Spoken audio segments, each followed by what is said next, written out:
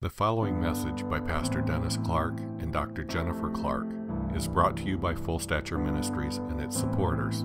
For more information about Full Stature Ministries, please visit forgive123.com. That's forgive123.com.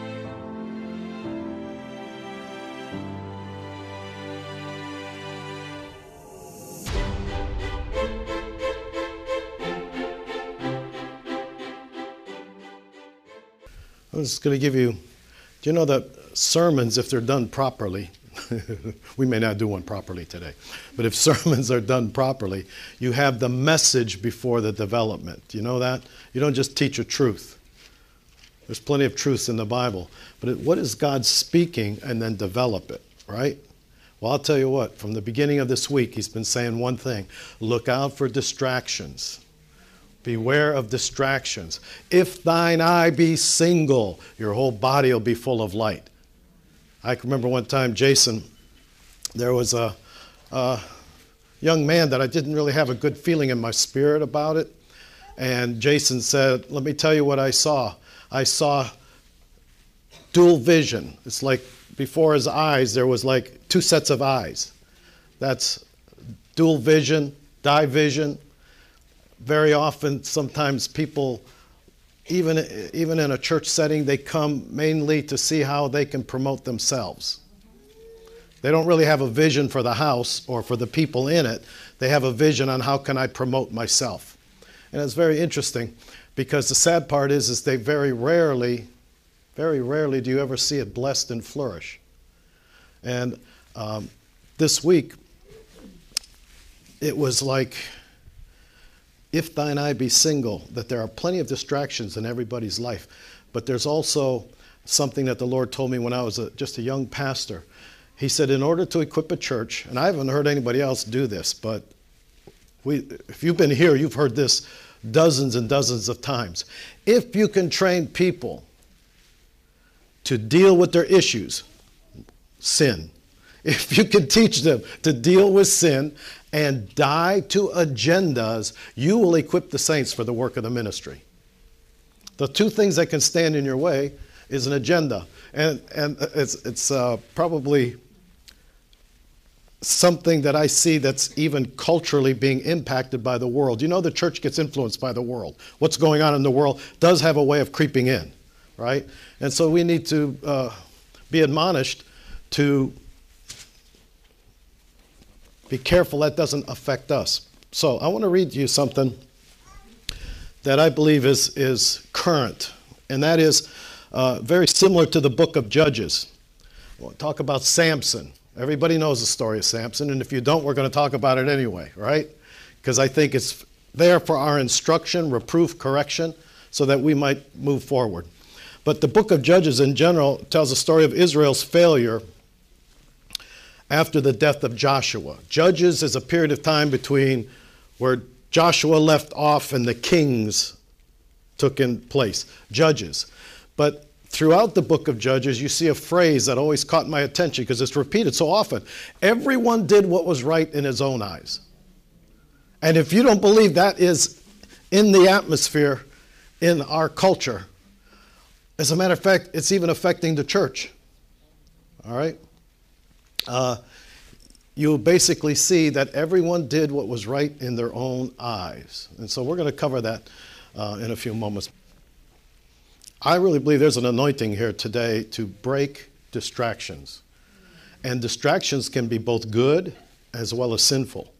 It can be either. Anything that pulls you away from Jesus needs to be brought to our attention so that we move forward. And if thine eye be single, that's what he's been speaking over, the whole body will be full of light. And if thine eye is single, your whole body is full of light. If you walk in the light as he is in the light, how can you tell if you're walking in the light as he is in the light? You have fellowship with him and with one another. If you have aught with one another, you're not really walking in the light like you think you are. You're walking in your own inspiration and opinions. And what did the book of Judges proclaim over and over again? Everyone did what was right in their own eyes. That's that. We talked about that a few weeks back. False independence.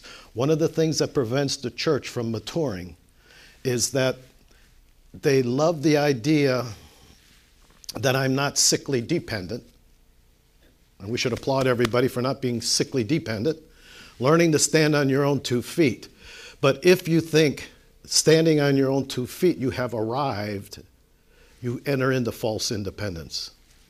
Right? You haven't arrived because you can stand on your own 2 feet. Otherwise, every teenager would be ready for all that life has to throw at them. You are maturing when you can become on your own and interdependent, and you never get so clever or so smart or so spiritual that you don't think you need anybody else. I woke up with a song from the 70s. Probably nobody here is going to know it. But I woke up in my head till I had to go look up the lyrics.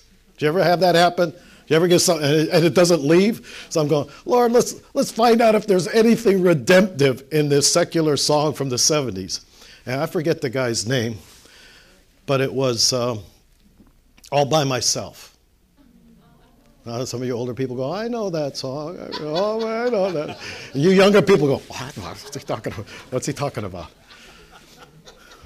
But basically, I don't recall all the lyrics, but it was, when I was young, I never needed anyone. Yeah, let me have the... Before I break into song, I might as well have the words. Yes. When I was young, I never needed anyone. And making love was just for fun. Fun. And that's the key emphasis. I'm watching people who have been saved for many, many years. They're kind of resting in the fact that they're saved. And don't let Jesus interfere with my life during the week. They want some kind of eternal security, and all of their effort is in having fun. They're focused because they have nothing else to fill their life with. Jesus isn't really fulfilling them. As a matter of fact, in some cases, they don't want him to bother them because it might interfere with my fun. I'll go to church if I don't stay up too late Saturday night having fun. That kind of concept, all right? But it says, and making those days are gone. That's the crucial transition. All of a sudden you said, when I was young, I never needed anybody, but those days are gone. I was busy having fun. I don't need anybody. I'm having fun. I'm independent. Just me and Jesus. I don't even belong to a local church. I belong to the larger body of Christ. That's fantasy. I remember that lady that we had when I was a young believer. She couldn't get along with anybody in the local church, but she loved those missionaries that she never met. You know, it's easy to love people you never met. Come on. But she prided herself in loving these missionaries that she never met. And they're in a foreign country. She loved them. Oh, let's support the missionaries. Oh, let's support. But everybody in the church wanted to strangle you. You know what? Let's share the love in the local assembly. Now, when I was young, I never needed anyone. Everything was about having fun. Those days are gone. Living alone, I think of all the friends that I've known, but when I dial the telephone, nobody's home. Oh, you were too busy having fun. You didn't need relationships. You were independent. Just you and God. Huh? I'm fixing this for the church here. This guy's totally secular. But he learned an important fact, didn't he? And probably one of the missing facts in the scripture of walk in the light as he is in the light. You have fellowship with him and with one another. We skip the one another part and think we're walking in the light. And the distraction is usually something that can even be non-sinful, but you make it sin by turning it into idolatry. I've seen people caught in the idolatry of family, believe it or not. I've seen them in the idolatry of education. Those things are not bad in and of themselves, but if it's more important than Jesus, you've got a problem. Now, he says, but when I dial the telephone, no one's home, all by myself. I don't want to be all by myself. I don't want to be. Can you see what the problem was? I see it in the church as false independence. You suddenly, you realize it's just me and God, I don't need to respond to anybody. And really, the church is never going to grow and mature in the things of God until you can become healthy enough to be interdependent. That's the third level that most people do not attain to. Because you've learned, I had to unlearn this as a child because, like I've shared that story before, living in South Chicago as kids, we wanted to be grown up fast. At the age of 9, I wouldn't let my dad go in the shoe store with me, that my friends would see my dad having to go with me to buy shoes. I would ask for the money, of course. I didn't have the money. Give me the money in the car, stay here, let me go in by myself, like I'm a big boy at 9. Does that sound? That's the way of the world. But unfortunately, if that creeps into the church, you cultivate that maturity is basically independence. And there's only a half-truth there. Being independent and standing on your own 2 feet is part of the mission of this church. That's the vision of this church, full stature. Getting you from always being like little birdies, opening your mouth, waiting for someone to drop spiritual worms in your mouth and feed you. Feed me, feed me. Instead, we're going to say, learn how to eat. Learn how to feed. Learn how to feed on the word in all 3 realms. You know what I mean by all 3 realms? The written word. Know it inside out and backwards, but at the same time, know how to read that word for illumination, for where you meet the author of that word. Learn how to read what's going on inside of you. There's nothing that grieves me more than by discerning of spirits, I can feel somebody hurting and they go, I don't know what I feel. Well, you know what? You got to take responsibility for that because I'm only feeling by discernment the tip of the iceberg. The other 90% is in you and you don't know what's going on. You don't know how to read your own spirit. You don't know how to read your own life. How responsible is that? Really? God gave you a life. You want to you're afraid I'm going to break into song. But I really believe God was speaking something by even bringing up a secular song from the 70s. And that we need to watch out for the distractions. And it was like, learn how to know what's going on inside yourself, but also know how to read your environment. Too often we read our environment with our carnal mind. And yet in the spirit realm, I just love it. I've always been a proponent that I love the spectacular and the supernatural, but most supernatural is too quiet for your flesh.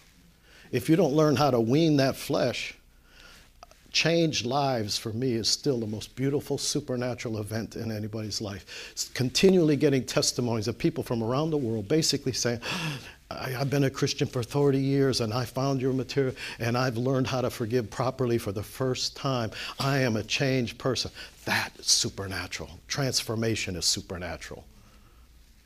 But if they don't find out what's going on inside them, they live in la-la land, being able to quote the scriptures, know everything, confess, proclaim, decree, and then not know what's going on inside of them. You've got to learn to read all 3. You have to read the Word of God. It has to be the foundation. There's no other foundation. And that Word is a person. You've got to be able to read at that level. Secondly, you've got to read what's going on in you. Am I walking in the light? And thirdly, you need to read your environment because most people read their environment with their reasoning mind. And if there's something you don't know, you fill it with a guess. That's not a way to live. That's not the way Jesus wants you to live. He wants you to inquire of Him. He wants you to pursue Him relentlessly and inquire and be like a child and ask. That's a hard thing for me to learn in the city because being independent was being mature, and now God comes along, comes into my life, transforms my life, and tells me now I have to become dependent all over again. That's hard, right? You learn to be independent. Then he says, not only are you going to learn to be dependent on me, but you're going to learn to stand on your own 2 feet. But at the same time, you're going to grow beyond standing at your own 2 feet to being interdependent. Confess your faults one to another that you might be healed. You know what that's in there for? Not for people who don't know what they're doing, not for people to be babied, not to be pampered, but so that you don't get so big and high and mighty that you don't think you ever need anybody else. Confess your faults one to another that you might be healed is the reason that what John Wesley did was so successful in turning a perverted generation in England to a righteous nation, to where hospitals and schools and Christian things, because he pursued in a group of people accountable to one another. They would say, how's your walk with the Lord going this week? If you don't have that, you're just playing games. Many connect groups, home groups, fellowship groups, a lot of them are not really accomplishing the purpose. You have fellowship. That's wonderful to have fellowship.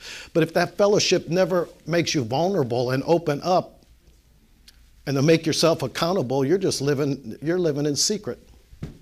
And there's no light in that. That's dark. You can't tell in that room if it's a table or a piano, because you're not letting the light shine on it, to be honest with you and God. You walk in the light, you have to stay. Walk means you're continuing in it. There's a progression. And if you walk in the light that you have, be open and prepared and hungry and searching after God so that he would shine more light. Oh, that's an elephant in the room. I didn't see it before. Deal with it, right? Now, I just saw that interdependent requires a level of maturity. And as a rule, the best way to do it, even in the church, is to have somebody that's been around a little bit longer than you that you can bounce stuff off of. If you don't have that, you're going to be in trouble. We even have some advice for people who have lost a spouse. For 1 year, make yourself accountable to somebody, because you're not in your right mind for about a year. That's not a time for new relationships. That's not a time to make huge decisions. That's one of the times that no matter how mature you think you are, that's a time that you need one another.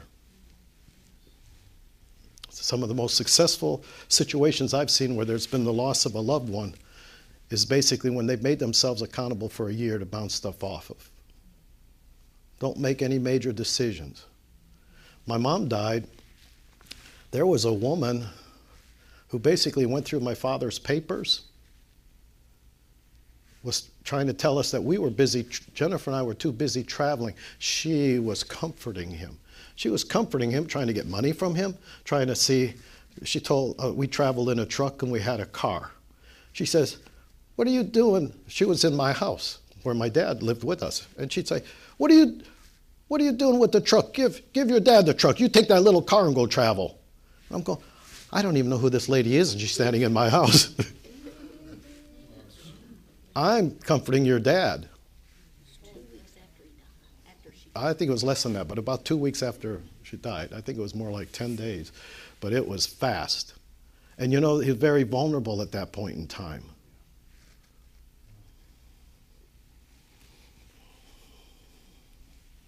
And she didn't like it that I protected my dad. Huh? She didn't like that part. As a matter of fact, she says, I know all the Baptist ministers in Rock Hill, Fort Mill, and surrounding area, and I'm going to see to it that they know about you. I said, they probably don't like me anyway, but Jennifer said, how dare you? You better be careful lightning don't strike you. Nothing like being in conflict and having Jennifer, all of a sudden little Jennifer, run and jump and stand in front of me. Oh, yeah? You talking to my husband like that? That's not the first time she's done that either. We did traveling ministry, and ministry was new to Jennifer. And we were doing question and answer, and one lady said, well, what do you mean when you know, kind of like a little bit of an attitude, not much. What do you mean when, and she jumps out of her chair and she goes, I'll tell you what he meant. I said, Jennifer, you really got to quit doing that.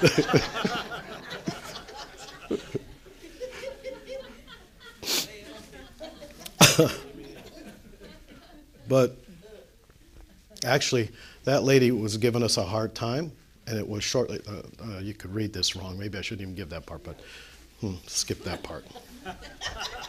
She backed off real fast. Anyway. But the book of Judges is a story of Israel's failure, really. And it's tragic because Israel became almost as bad as the people that they conquered under Joshua. And everyone did what was right. And God kept raising up judges to get them, to deliver them out of that. But the one that was, the Lord was speaking to me this week, and I believe this pertains to the Church Universal, but it pertains to us to be aware of it. And that was the story of Samson. You know, in the message,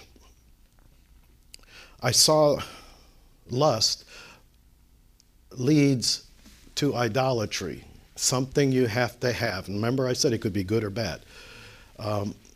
And how it interferes with your anointing. And the story first I want to give you the scripture in the message. How many have ever heard this one? In James 1, verses 14 and 15. Now you know the message is out there, right?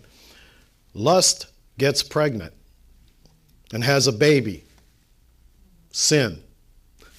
Sin grows up and becomes a real killer. That's James 1, 14, 15 in the message. Can you see the pattern? Huh? So the lust is the killer.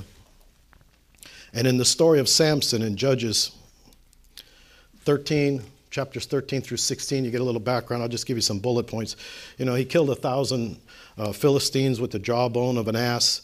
He set 300 foxes on fire. You remember those stories? He murdered 30 men for their clothes. Samson was one of God's chosen, but he's ruled by vengeance and sex. Was he anointed of God? Yeah. He was a ladies' man who chased one woman after another. Of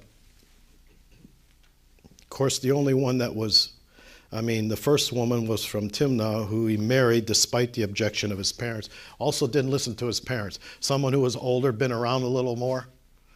Nothing more dangerous than an anointed, independent person. They don't have to listen to anybody. We had a woman that wreaked havoc once into the lives of people that were very close to me. And she said, I'm a prophet. I don't submit to any pastor. Which really, she don't submit to anybody because she was a prophet. That's dangerous. Now, it said 3 women in Samson's life were Gentiles. The first was a woman from Timnah, who he married despite the objection of his parents. The second was a whore from Gaza. And the third was the only woman mentioned by name, Delilah, with whom Samson fell in love. Is that an interesting concept? 3 women. Women always got him in trouble. Lust always got him in trouble. And he fell in love. Now, what we saw when we traveled, when we would minister to people on the sexual issues and lust in general, but lust and sexual issues, throughout the body of Christ, we'd go church to church, we would deal with this. We would see something that was so obvious, but we didn't have a name for it. We called it the stupids, for lack of a better term. All of a sudden, someone who was biblically literate, someone who was walking with the Lord, all of a sudden starts talking strange. If you have a friend like that, pray for them. Maybe even confront them. Like, you know better than that. Like if all of a sudden they start saying stuff that's strange, like, well, you know what? You know, and they'll come up with something, you go, what happened to them? They got the stupids. Samson got the stupids. Clearly. Listen to this. You know, he was supposed to have had a Nazirite vow, which means you're separated out for God. That was why his hair was long and etc. And you're to live a holy life. Okay. Judges 6, 1-3. Now Samson went to Gaza and saw a harlot there, and he went into her. I'd say he was not separated to God, living a holy life. What do you think? Lie number 1. After he visits all of these, he finds this Delilah. Now, if this isn't the stupids, listen to this and tell me if your rational mind goes, what? Delilah says, please tell me where your strength lies. I'm sure she was caressing him and stroking him. Please tell me where your strength lies. What might cause you to be bound to afflict you? And Samson said to her, he lied, if they bind me with 7 fresh bowstrings and not yet dried, then I shall become weak and be like any other man. So the Philistines brought up to her 7 fresh bowstrings. The enemy, here, not yet dried, and she bound him with that. Now the men were lying in wait, staying with her in the room. And she said to him, the Philistines are upon you, Samson. And he broke the bowstrings, the strands of yarn. And so the secret of his strength was not. Now, I don't know about you, but I would only have to have that happen one time. So when we saw stuff like this when we were traveling, people that were biblically literate, and they would come up with, remember that one? She was a solid, the pastor was grooming her for ministry, and all of a sudden one day, he said, I can't get through to her. Dennis and Jennifer, can you talk to her? And we talked to her. My son, she was a single parent, needs a father. And the next man that knocks on the door, that's the one. The guy that knocks on the door was under heavy medication. He was under clinical. He thought he was Jesus. That's mental illness. And the thing that she wouldn't listen to reason was, I've got to have a father for my son. I got to have a father for my son. I got to have a father for my son. And nobody could get past that. She got a father for her son and lost her son due to the situation of the whole marriage. It became dangerous. She was seen as unfit and lost the very child that she just had to have a father for. The stupids. So Samson here, he lies to her, and it didn't work. The second lie. Then Delilah said to Samson, look, you've mocked me and told me lies. I'm trying to get you beat up and captured, and you won't tell me what your strength is. You're mocking me. If you love me, you won't mock me. Ad-libbing here a little bit. Somehow, when you got the stupids, it works. You can say dumb things like that, and it works. That's what's so amazing to me. It worked. Samson, man of God, separated, anointed. And he bought into it. But not totally, because he lied to her again. And he gave her some other story. He basically said, okay, if they bind me securely with new ropes that have never been used, then I shall become weak and be like other men. Therefore Delilah took new ropes and bound them with. What an idiot! Why would you say, okay, do it again. I love you. And then she says, Samson, the Philistines are... How did she know all the time? Why was she the trumpet that announced the impending doom of the Philistines? Because she was... and it didn't work. Verse 13 and 14, this is in chapter 16 of Judges. Delilah said to Samson, until now you have mocked me and told me lies.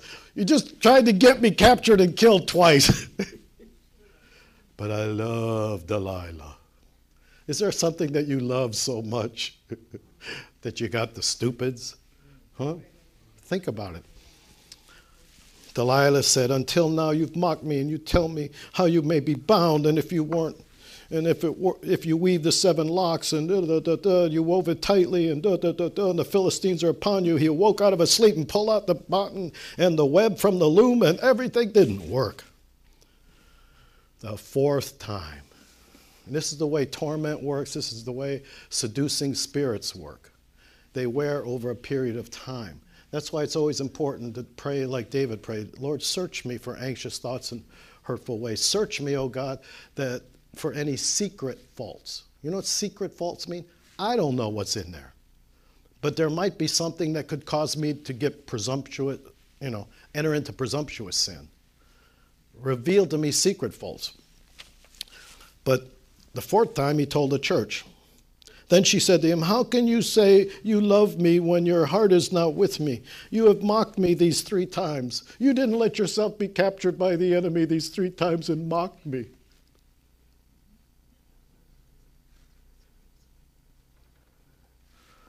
Is there anybody in the room that would be thinking like Samson right now? I want to pray for you right now. Like, you got a point there. I think, you know what? I'm just going to tell you the truth.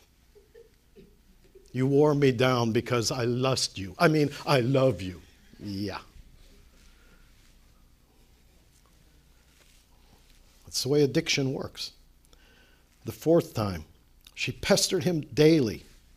The wear down tactic. Pestered him daily with her words and pressed him so that his soul was vexed to the point of death. And so what did he do? He buckled, he folded like a deck of cards. I don't want to be disrespectful for a man that was raised by God, but to me he was as dumb as a box of rocks. Really. He had the stupids, but lust will do that to you. It'll take an intelligent, anointed man and mess with your head. Then he told her his heart, okay, no razor has ever come upon my head, for I've been a Nazarite to God from my mother's womb. If I am shaven, my strength will leave me and shall become weak and be like any other man. Wow. Wow. How many know what happens? They got him. And here's something that stood out to me this week when God kept saying, if thine eye be single, your whole body will be full of light. First thing they did was plucked out his eyes. And what was his problem? He had roving eyes too, didn't he? He had the call of God on his life, but he had roving eyes. He was a man anointed and raised by God, but he had eyes.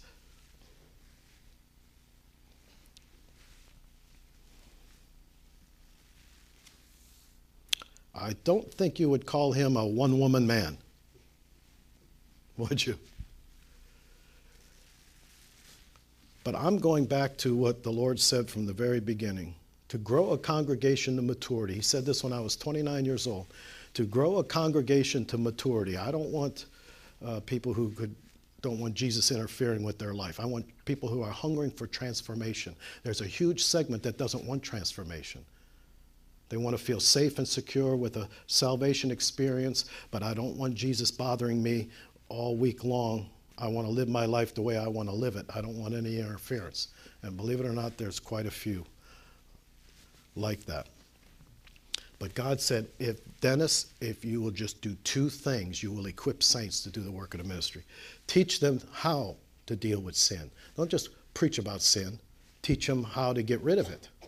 Redemption is the name of the game. Secondly, how to die to agendas. Because the agendas are the things that have destroyed more people. Sin, they can deal with it if they're in relationship with people, but agendas is an idol. And it basically separates you from healthy relationships, and you just move toward that agenda, that agenda, that agenda.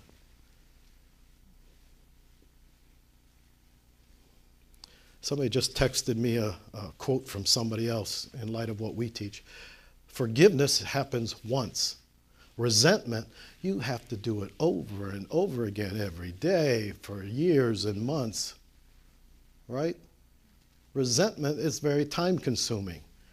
Wouldn't you be better off just forgiving? and taking advantage of the grace that God has provided. Now, to deal with an issue is a product of really negative emotions that could be resolved because they're open doors, and that can be resolved by forgiveness.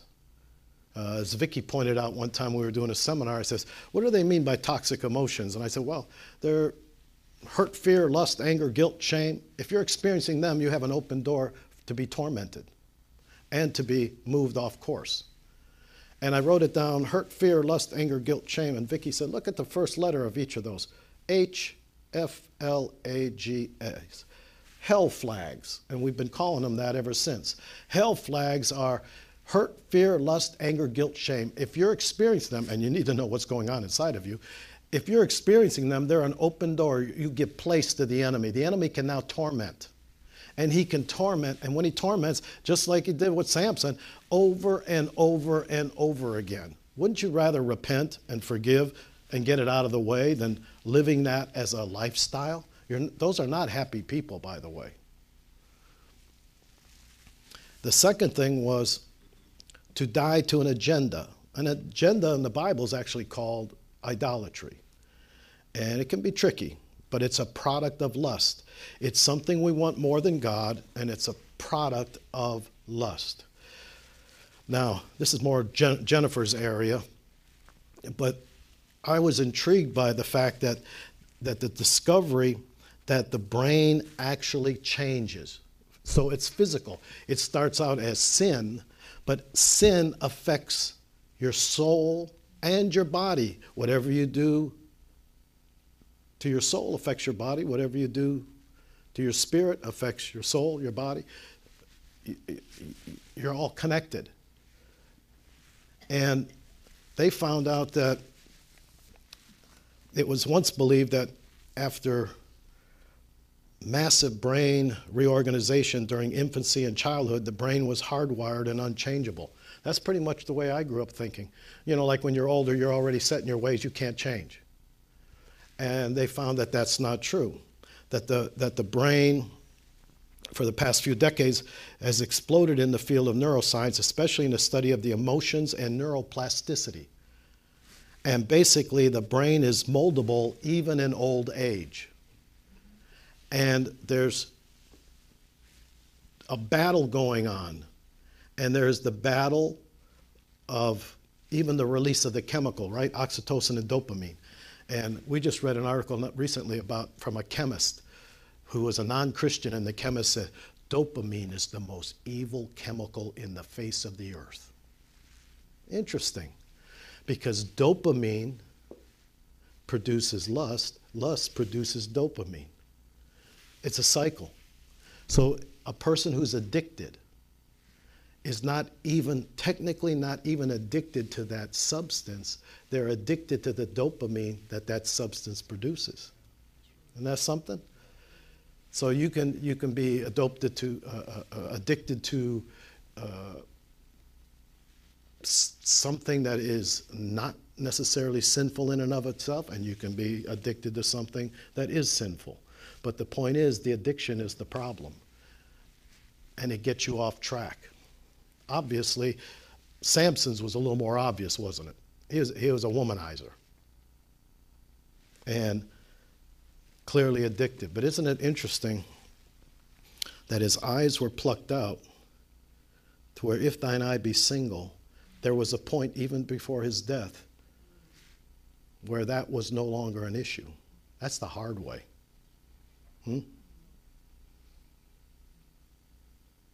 I'd rather deal with it in my heart. Wouldn't you? Bring it to death in your heart. The only time he could stay focused on God was when he couldn't focus on anything else. Oxytocin is the molecule of love and bonding. Now, this is saved people or unsaved people. Oxytocin, when a man falls in love with a woman, there is a release of oxytocin chemically, saved or unsaved, and they bond. All right? You can have good bonds and you can have bad bonds, but when a baby is born, there's a release, a huge release of oxytocin for mother and father. and they bond to the child. Thirdly, when a believer is born again, that's when it gets good. There's a release of oxytocin when you're born again, and you have the Holy Spirit enhancing even that. Superior to it, obviously. So how many of you, when you first got born again, had your own recognition that other Christians were like brothers and sisters? That's a supernatural bonding that you can't explain it with the reasoning mind, but it is something that happens whether you understand it or not. That's a bonding. Now, with an addiction, you have, by the way, some of the characteristics of oxytocin, which is a chemical, calming, causes a peaceful mood. It allows for increased trust. So just think, an unsaved person can all of a sudden, if they're healthy, have a sense of trust. It induces tender feelings, generosity. It strengthens emotional attachment. It brings down walls.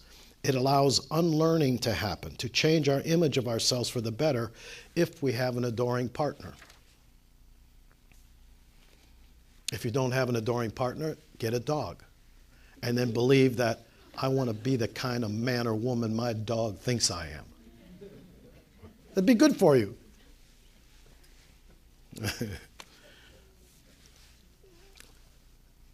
Molecules of oxytocin are considered molecules of relationship. It reinforces bonding.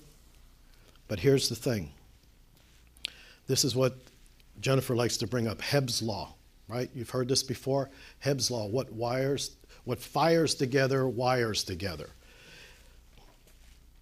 Romans 7, I want to do what is right, but I can't. I want to do what is good, but I don't. I don't want to do what is wrong, but I do it anyway. Hebb's law simplifies that neurons that fire together wire together. This creates a larger, more efficient pipeline for repetitive thoughts and actions. So if you do something over and over again, like I doubt if there's anybody here that even in a half-awake stage you could go 2 plus 2 is 4, 2 plus 2 is 4, because that's built such a routine in your mind that it's automatic. You don't even think. It's almost involuntary. 2 plus 2 is 4, 2 plus 2 is 4. But when it's a bad habit and it's like that, it needs to be broken, doesn't it? 2 pleasure centers in the brain, and they're battling for space.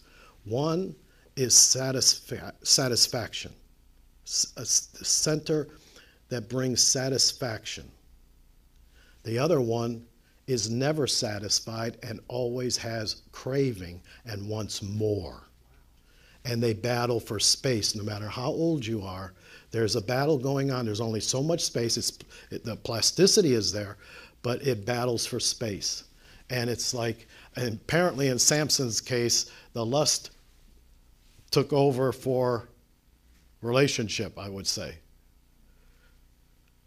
That's when you ignore mother and father. A drug addict will steal from mother and father because they're basically erased. I could see why that chemist said dopamine is the most evil chemical in the world. So these oxytocin and dopamine are what they call neuromodulators. Jennifer should be doing this. Neuromodulators means it changes the brain, all right? Now, dopamine is the molecule of lust, and it can be called the most evil chemical. Lust is only concerned with pleasing itself. It's the epitome of selfishness. Lust uses other people as objects of personal gratification.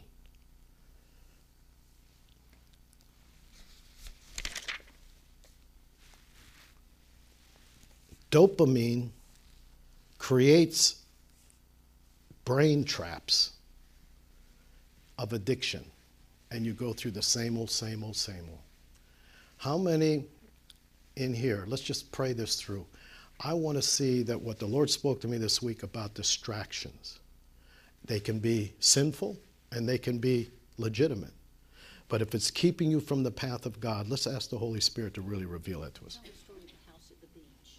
Yeah. We prayed with a lady who was a quality Christian. Again, these were people that I would have loved to have molded and mentored into a place of leadership, but they get distracted. Don't let that be your testimony. She says, oh, I love this, I'm going to do this, I'm going to be an instructor. But you know what? I always wanted a house on the beach. And misused the scripture. That's when you knew the stupids were coming in, because she was biblically literate. She'd say, doesn't God give you the desires of your heart? And sometimes he'll give you what you ask for and send leanness into your soul too. But got to have that beach on the house. Got to have that house on the beach. She finally got a house on the beach, could not find a church, had no friends, but she had what she wanted, the house on the beach. That agenda, believe it or not, interfered and became a distraction to her destiny and her fulfilling her destiny. And they're very sad, lonely people. I was sharing with people in the business world, it's the same is true for CEOs who their entire agenda was their job. Right? What happens when they retire? If their identity has not been solid in God relationally, once they retire, it's like there's nothing worth living for. And you know what I've watched them do? Fill it with fun. I'm saying, my goodness, we've gone full circle now. We've got young people in their 20s and 30s who don't take church seriously. They don't want Jesus to interfere with their fun. I'll go to churches as long as it doesn't interfere with my fun. I've got a Saturday night where I'm going to party, and if I'm too tired to go to church, then I don't go because it will interfere with my fun. Now they're retired, been in the church for 40 or 50 years, and the whole emphasis is going back to having fun. Jennifer was appalled. Her father was a lawyer's lawyer. He wrote, law books. And he was, what was his position in the state of Florida? He was the attorney for the Auditor General of the state and the governor. And matter of fact, they said he was being paid more than those other two posts. His job was that significant. But when he retired, he did not invest in any young lawyers. He didn't do anything except got in a trailer and just traveled and looked at the scenery. If that's your idea of retirement, you've missed your calling somehow. Not vacations are wrong or anything like that, but do something with your life other than mere existence. And if you have a real big nest egg, you're in danger too, because when you retire, you'll sit and do nothing and try to have fun. So you can get caught in that loop or that distraction. And the Lord's been speaking this all this time. He says, you know what, Dennis, what you and Jennifer have done from the time you got saved was you just keep moving forward and you just don't stop. And I'm recommending you do the same thing. You keep moving forward and don't stop. And don't ever think you've arrived or that you need to take a break. Temporary breaks, yeah, but not a break from life. And resort back to fun. Wow, this preacher doesn't like me having fun. Not if it replaces Jesus. Not if it's a substitute. For my people have committed two evils. They've forsaken me, the fountain, and they've hewn for themselves a substitute. And these substitutes, a lot of times, do not appear to be sinful, but they are an agenda and they are idolatry. And you place more importance on them than Jesus. The other one that I've seen is bless us for and no more. Suddenly their ministry is just their family. Unsaved people did that. I remember the Lord getting me to back off my family because I was beating them over the head with the Bible very gently. And God basically says, I've called you to ministry. You take care of my house, I'll take care of your house. I started taking care of his house and people I didn't know and started ministering to them.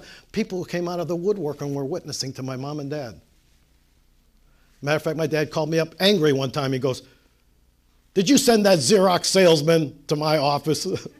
I went, no, why? He's telling me about Jesus and how I need to get saved. You sent him, didn't you? I went, no, I didn't send him. I don't even know him. You take care of my house, I'll take care of your house. You take care of my business, I'll take care of your business. And quite frankly, all of your businesses, I hear this word, especially in the 20s and 30 age bracket, I hear this word, I'm an entrepreneur, I'm an entrepreneur, I'm an entrepreneur. Well, if you're an entrepreneur, either way. Either way. I've seen where if your business is more important than Jesus, that business, you want to be creative. You want the intuitive to flow up in your life. It needs to be surrendered to Him. I saw, we had a salesman once, right? He said he was just barely surviving until God dealt with him. He said, you know what? You give that job to me. And you start tithing. Well, I just about had a heart attack. You know, you're not a member of the church if you don't give finances. Really. Because where your treasure is, your heart is. And guess what? You do tithe. The question is, where does the first 10% go? There's your God. Where's the first 10% of your money go? There is your idol. So everybody tithes. Just a question of to, who, and where. Right? Well, I lost track on that one. Distraction. How many know that good things can be a distraction? Poor Jennifer, I remember until when I met her and I ran into her father, it was real evident that he did not see the idolatry in it, but for him, education was an idol. Did you know you can take something good and make an idol out of it? To such a degree that the person no longer exists, only the agenda. And people are just there to fulfill the agenda. And if they don't, there's no need. So let's pray right now. Father, reveal to us secret faults, agendas. I don't want double vision. Reveal to me an agenda that is more important to me than God. Good things or obviously sinful things. I do not want to, in this stage in the church, to make ready a people prepared. I do not want to be caught up in a distraction.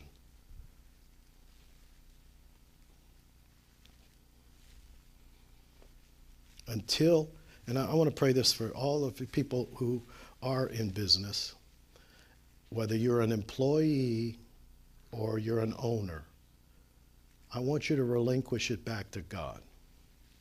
Relinquish it back to God. It's God's business, not mine. It belongs to Him and not to me. I'm a manager and a steward. I am not an owner. If you own your own business and you see yourself as an owner, you're going to probably have to die to that. You are not an owner. You are a steward. Everything that you have belongs to God.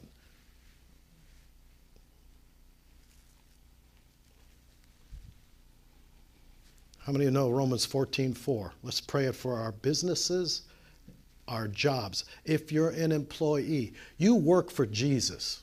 You be the kind of employee that would honor God, not when the boss is looking or when he's not looking. When your heart's right, you're doing it as unto the Lord. You're working for Him. You're God's servant.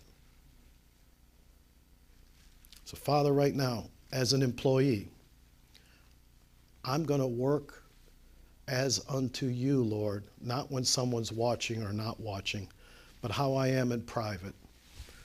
My attitude toward that job. As a matter of fact, there's some people going to get promotions. You know how you get promotions? You be the best person you can be on that stinky job, because a lot of times the promotion comes when your attitude gets adjusted. So Father, when I be the best person I can be on that stinky old job, and my attitude is right, then my heart is prepared for promotion. Until then, I need an attitude adjustment. So Father, right now, reveal distractions to us and cause us in the Spirit to know not to go that way. In Jesus' name, amen. You've been listening to Pastor Dennis Clark and Dr. Jennifer Clark of Full Stature Ministries at Forgive123.com. Full Stature Ministries reserve all copyright protections under applicable law. Our copyright policy is available at our website, Forgive123.com. For more information about Full Stature Ministries and additional life-transforming materials, please visit Forgive123.com. Did you know that we have an online school available? Hi, I'm Pastor Jason Clark. We invite you to join our international community of almost 1,000 students currently enrolled in a school like no other. Team Embassy equips believers to live in the Spirit by giving them the how-to tools for wholeness, intimacy with God, and living the abundant life Jesus promised us. You will learn how to heal emotional pain quickly and completely. You'll discover amazing keys to tap into the fruit of the Spirit and practice the presence of God as a lifestyle. Exciting courses available include the 60-Day Challenge, Self-Deliverance, Healing Rejection, Codependency, Intimate Prayer, The Functions of the Human Spirit, and many, many more. It's formatted so that you could take it with you on all your mobile devices. Sign up today at training.teamembassy.com. Be transformed. Become all God created you to be. You will never be the same.